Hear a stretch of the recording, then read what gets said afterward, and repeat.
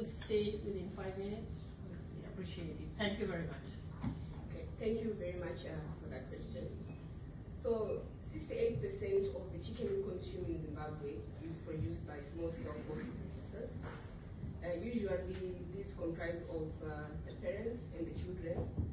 Sometimes it also involves the grandparents, the aunts, and the uncles. According to the Zimbabwe Poultry Association, these farmers experience high chick mortality rate due to lack of proper equipment as well as technical advisory services.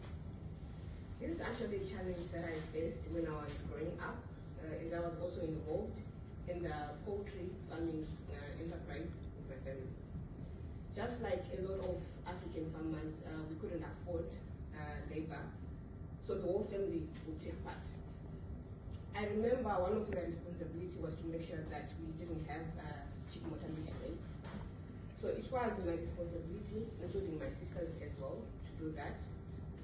And because we lacked the proper equipment for this, we would look for cardboard boxes, whereby we would put the chicks in the box every morning, and then every evening, and then take them out every morning. Imagine doing this at 10 years, 400 chicks. It was really tiresome and time-consuming, and I did not even like it. But the good thing is that my father would always give us an allowance each time we didn't experience any chick mortalities, and that inspired us. You'd also go for trainings in different fields in agriculture. You'd come back home and teach us in the language that we understood. However, one day I decided to do something naughty. Because I didn't like putting the chicks in the box, I just went to the forehand, stood by the side, went back home, and pretended that everything was okay. Guess what happened the following morning? We lost 35 of our chicks out of a batch of 100. And that pained me a lot because most of our living was coming from the broiler project. I remember looking at my parents' eyes and saw how they were heartbroken. And it was at that point that I said to myself, I'm going to work hard and make sure that I purchase enough equipment so that my family do not have to go through all this trouble. Unfortunately, my father passed away at the age of 17, but we continued with this broiler production. I later on went to college and then got employment for 5 years. I remembered my father's words when he said to us, you should always invest in agriculture. So I decided to go back into agriculture as a choice. But this time I didn't want to do it the old way which we used to do it when I was growing up. So I took it upon myself to look for innovations that would actually help us to reduce chick mortality rate. I looked at developing countries and actually saw that the equipment was there, but we couldn't afford it because we didn't have the money. So I also decided, what if I could manufacture something for my farm to use?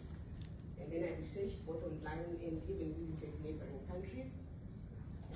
And then in 2017, I came up with a chick breeding device whose aim is to reduce chick mortality rate by 95%.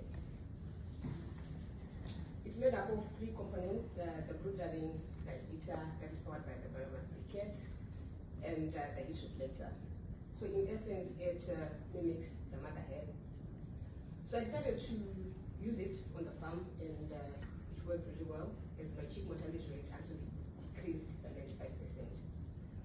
Because we live in a community, I shared this with my neighbors, and they were really keen on this because not only was I increasing my profits, but a lot of birds to slaughter so that people in the community can also consume and they'll be able to buy from us.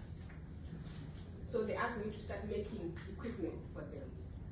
That was the point when Passion Poultry, the company that I own, I was started.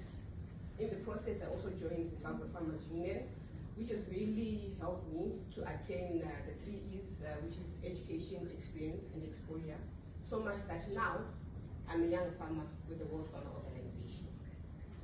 To add on to that, I decided to make sure that other farmers could actually benefit from this.